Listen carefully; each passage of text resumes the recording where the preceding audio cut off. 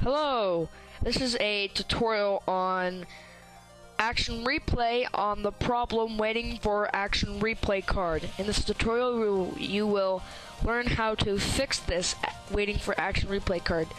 So as you can see, you can plug it in, but it might say trying to do the driver or anything else, but it doesn't work. So the problem is that there is no driver for it, pretty much. And so to fix that problem, this is what you have to do. You need to go to the start menu, go to search, and then go to driver manager.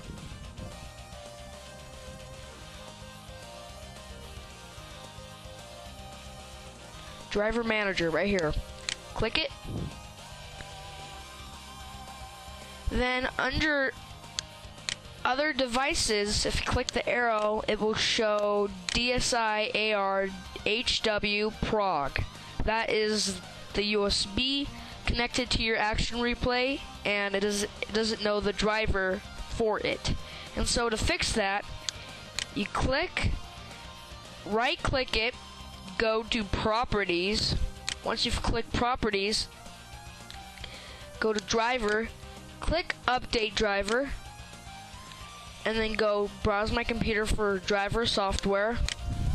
Let me pick from a list of drivers on my computer and show all devices. Double click on that, let it load, push have disk, put your disk in, but it would say A, and so browse to computer and go to the disk, double click on that, push open, make sure it says E for your DVD drive, push OK, then double click on this, click OK because it's not a virus or anything, and then it will install it. And so Windows has successfully updated your driver software, and now it will now recognize it every time you plug it in. And then you have your Action Replay DSi Code Manager working. You can change codes, add codes, and more stuff now. So subscribe, rate, and comment, and I hope I helped you guys.